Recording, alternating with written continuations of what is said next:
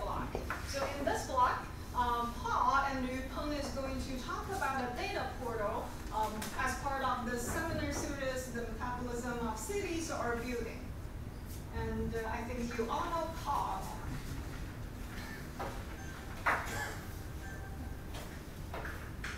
Okay. 1 second.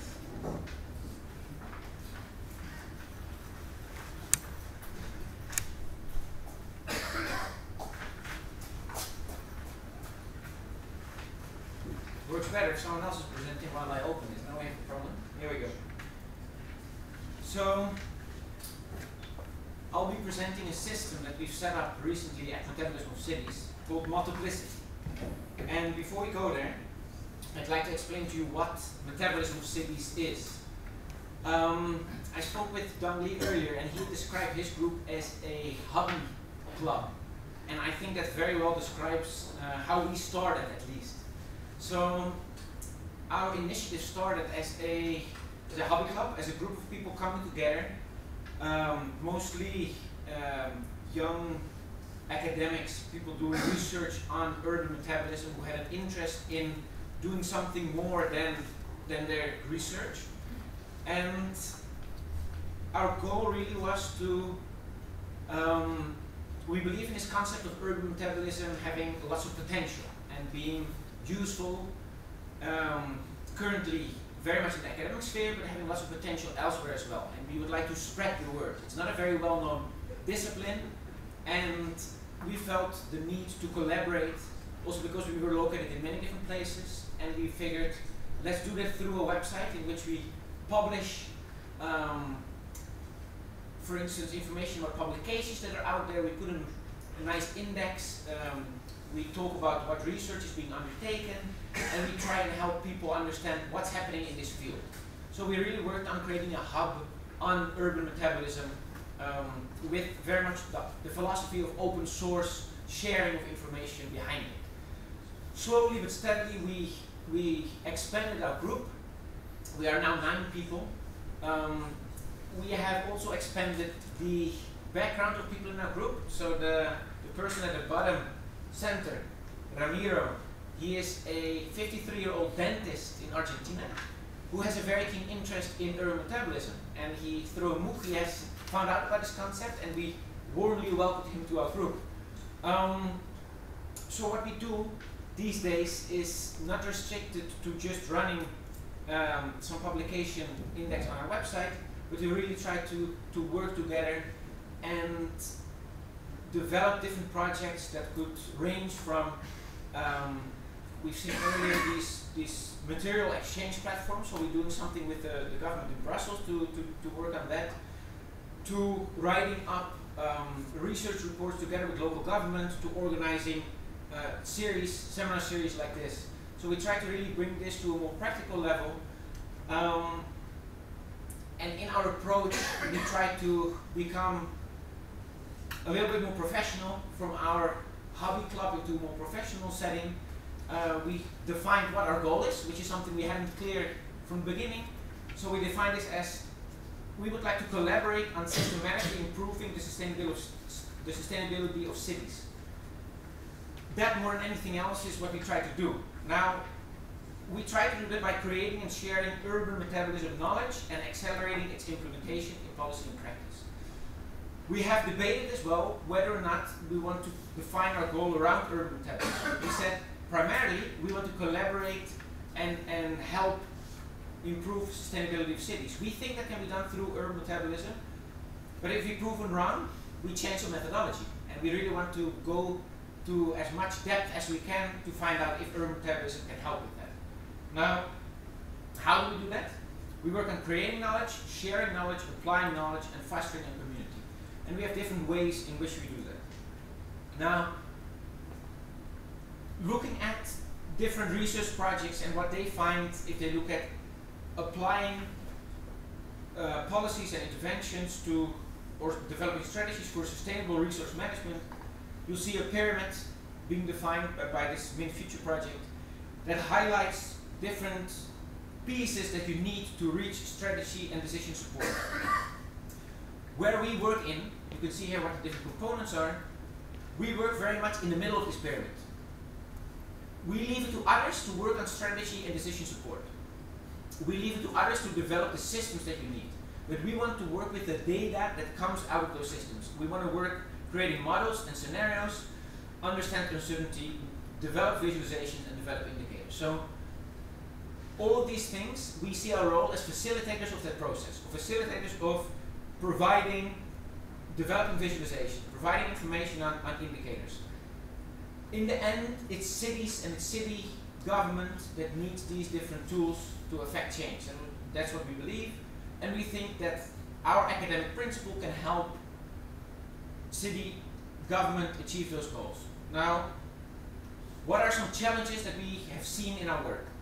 When it comes to urban metabolism data, which was the lower part of the pyramid, there are already a number of challenges we experience every day. It's incredibly time consuming to find data. It's often very difficult to access. You talk about some PDF report that sits on a website. You can often find data on computers in a lab or at city level that you somehow need to get out of there. It's very scattered, so there's no one central place to go to, and formats are very inconsistent. So those are some problems that we find at that lowest level. Now we cannot really get to the higher level if we don't solve those problems. So this Multiplicity project tries to work on these challenges. So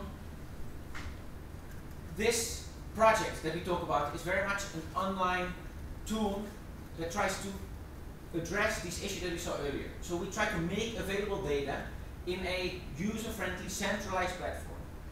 So when you talk about data being inaccessible and scattered, we feel that some of the solutions could be around creating one single place in which you can find all this information. A lot of cities deal with the same challenges around managing this information, and a lot of researchers deal with the problem of finding it. We are a global group, and we feel that if we can find a solution that suits one city, then we can possibly replicate this in other cities. And of course we have to adjust to local circumstances, but the good thing is we are a global community and we can work with people in different cities to find out how do we need to adjust it to the local situation, always working off one single standardized platform. Now, we embrace philosophies around open source and open access, so the idea is very much to make this available to all. And we come from this academic background. So we feel that some of these projects that city practitioners work around may not have the academic rigor that we'd like to see. And we'd like to bring that to planners and to policymakers. At the same time, academics or planners, we can't do it all ourselves. But in society there are many people who like to contribute to this idea of sustainable cities. So our goal is to bring the energy of those people, of everyday people who may not have a degree in sustainability, who may not work as city planner, but we like to rope them in and rope in their energy to help with this kind of project. And finally, as I said, we'd like this to be replicable. We develop it for one city and we make it available to others. So our platform very much revolves around the idea of presenting all different sectors that relate to material resource use, consumption, flows, stocks. We present those sectors, and bit by bit we present the sectors in a standardized format that is incredibly accessible. And I'll show it just now. But we break information up in a number of different pieces, which can then also be accessed through their own section. So first of all, we want to provide general information about the sector. People often know only a particular element of a sector. So if you talk about water, if I'm a resident, I know about water being available or not in my house. That's where it ends. I don't know where it comes from, I don't know where it goes. Similarly to waste. I create waste, I put the bag out, and that's it. Even if I'm a professional, I may only deal with one part of the sector. So our goal in this first part of describing a sector is to describe the overall sector in small pieces of text in a way that's very accessible to anybody. I can spend half an hour reading through this and I have a nice holistic understanding of what happens in this sector, in this city. Next, we present a number of data sets. So we try to explain to people, to show people what's available, what data is out there. For all of this, we don't imagine that it's going to be complete and comprehensive and perfect from the beginning. But we feel like all of this, any information that's out there that we can share, any data that's out there that we can share is better than nothing. So there is a lot of data sitting in different pieces, and we'd like to show those different pieces here in one place, not as a PDF that you download, not as an Excel spreadsheet, but it's on the web, so it's a nicely browsable, viewable, filterable section. Then you'll see a part about infrastructure. So when we talk about material stocks and flows, there's often infrastructure related to that. And we'd like to index that. And now we talk about maps, we want to know where things are. If you talk about flows, you need to understand how do they flow through a city. So this is very much georeferenced information to better understand and to better imagine. So if people hear that their waste goes to landfill or an incinerator, the picture says much more than words, so we want people to browse a map, to check their neighborhood, what's near me, what's impacting my or our city's stocks and flows, and how can I see that? And we want to bring that closer to people and every stakeholder involved. Finally, documents, academic publications, reports from government, legislation, we try to put it in one place, and then multimedia, photos, videos, etc. This gives you a top level idea, but of course I'd like to show you what we have. Now let me have a look. First of all, we're going to look at Cape Town. So in Cape Town we've started populating the system with some information. It's not complete yet, still a lot to do, but it gives you an idea of what we're looking for. So you'll see the dashboard, so this is the section. On our website it's not called Multiplicity, it's called simply Cities, and under Cities you'll see a number of cities that pop up there, for which we have started developing dashboards. Now, you can see here we define a number of sectors that are all related to resource flows and stocks. There could be different ones in different cities, and here you see the same overview. Now I'm going to browse it by going to the waste sector, which is of course what interests today. Good thing that I opened it already in another tab. So first of all, here you see a general description of these different parts of the waste sector in Cape Town. If you come from Beijing, you come from Chicago, you come from India, you have no clue what's happening in Cape Town, but we want to share this information. You go here and you browse. So what happens in terms of waste generation in Cape Town? Here you get a couple paragraphs that explain what waste is being generated and how that works in our city. Same for waste collection, how is that done, what waste management facilities are there. So in very little time I can get the top level understanding of what happens in the city. Now as we go down, we'll see the data sets that are available around waste. And as I said, we try to make it as accessible and easy to browse as possible. So here you see a data set on hazardous waste entering disposal facilities, and at the same time I have a number of other data sets underneath, which if I were to have internet I could show you. For all of the data sets you can open them, and here comes the academic rigor. We try to really detail to people, where does this data come from? What is the uncertainty of this data? Can you rely on this or not? Who's provided it, and how can you replicate getting this data set?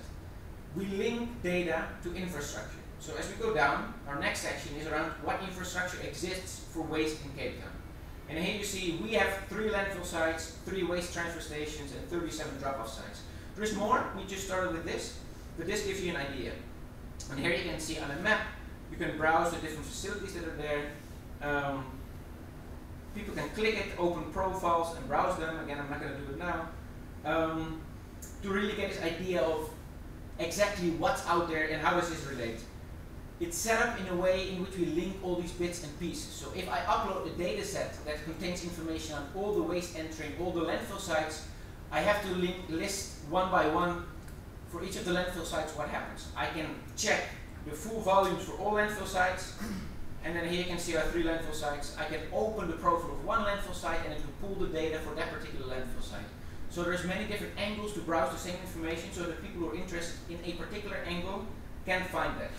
And finally we can see the documents that are related to these different pieces and a number of photos and videos. Now if you look here, this is a profile of a landfill site, and here you can see some photos, some maps, and this is a similar data set but now just filtered for this particular landfill site. You can download all the data, see where it comes from, and there's a log of who uploaded this, when was it amended, etc. The process of putting information in there is something that, as I said, we want to make as easy and as crowdsourced as possible. So we've worked on a system in which people can upload information bit by bit. So we don't expect someone to have all pieces in place. So we tell everybody, listen, if you have any information on infrastructure, if you can find data on what landfills are out there, what incinerators are out there, you can put it in. If someone else has photos, they can upload photos. If someone else has data on population, geospatial information, everybody can contribute their piece of information. You upload this by following a very simple procedure. You format your data as a CSV file, and you upload it into the system. The system then makes all those graphs. It puts it on maps. It links different things. It makes it available for download. So a user really only is concerned with formatting the data in the right format. We've been trialing this in a number of different places. We've worked with Leiden University in Holland to work on the city of The Hague. We've worked with a number of different groups in Cape Town. We've been working with Hoekman here in Beijing. And we're trying out how can we involve a wide variety of people in uploading and contributing data. And something we're finding out in Cape Town is you really don't need to necessarily work exclusively with people who work in this field. We've done a number of projects with citizens who come together because they like, in this case, it's people who come together around the topic of open software. And it's people, it's web developers, activists, journalists who come together who don't necessarily know anything about sustainability. But we go there and we explain what we do. And they say, well, that's interesting, I'm concerned about this topic, how can I help? And it turns out that you don't necessarily need to know about sustainability to contribute pieces of information to this. So we've had people who know about programming go to OpenStreetMaps and crawl for all the different train stations in Cape Town. They uploaded it in here. We've got someone who, again, knows about journalism and gathering information, who went to the website of the city of Cape Town and found all the information about the dam levels in the city and populated that information. And it's really great to see how people who we normally don't get data from now contribute information to the system. And there's lots of things to do. We're only scratching the surface, and we're only trying to only now starting to figure out how are things different in different cities. And in Cape Town, we have no incineration plants. Hoekman showed us that here there's a number of incineration plants, so we have to just add a new type of facility to make sure we accommodate for that. It's a very simple example, but we'll come across many of these different issues that we'd like to solve with the community, with the people that we work with. So this is very much a collaborative project that is at its infancy, but we think it provides some potential. So our goals with this project are to take urban metabolism to a more practical level.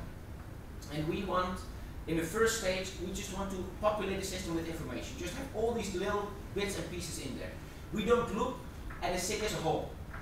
We want to unpack the box and look at, you can see, at landfill level, at suburb level, at whatever level data is available. So it very much caters to this multi-level data upload. At the same time, our goal is to say, well, once we have information, we must start doing the things that we as academics do. We must put together a system-wide understanding of what happens in the city. But we don't do that as a starting point. The starting point is to put all these pieces in. Then we can try and understand the different systems, the water cycle and the food cycle and whatnot. But ultimately, our third phase of the project is to develop tools around this. So we'd like to see, and we are engaging with city officials to say, what do you need to help your decision making? What do you need to help with policy making? And some of the things that we have planned, you can imagine if you have a number of different data sets for every city around the same topic. You can do a lot of interesting things with that. And if you take the example of waste, let's say we have different waste technologies. So again, you can talk about incineration and about landfill solutions, and you can talk about the ways you collect waste. There's all these different technologies, and there's different types of methods being used in different cities. Now, if we have lots of data that paints a clear picture of the environmental impact of the current method employed in the city, and at the same time, we have similar data sets from other cities that use other technologies. city officials can say, well, let me use the system to try and understand what would the impact be of swapping out of technologies, of upgrading, of employing different tools. Would that ultimately, if the system allows them to forecast what the environmental impact would be, and again, here we need a citywide impact, because you can't just talk about waste, we need to see what the total impact is. But if our system can help understand the total impact, it becomes much easier for city officials to get a better understanding of the impact of the decision making. Now you can think of many other tools that you can offer to city officials and to practitioners that help them make better decisions and that help them understand better what the impact is of different alternatives. And as I said, we're very much at the beginning phase, but our goal really is to provide tools that are useful at a practical level. We don't know yet exactly how we'll get there, but we think that the first step is to create this kind of tool and to engage with relevant people. So that's our system currently in place, and I'd like to ask Hoekman to continue to talk about the system. Shall I open Beijing? No, maybe I can open my basic, then I move to that part. Okay, so I'll open it here. So to introduce, we have worked with Hoekman, who's based in Xiamen, and who's done a lot of MFA work. We've worked together on working on Beijing, which is for us very far and remote, but for Hoekman much closer to home. So I'll leave you.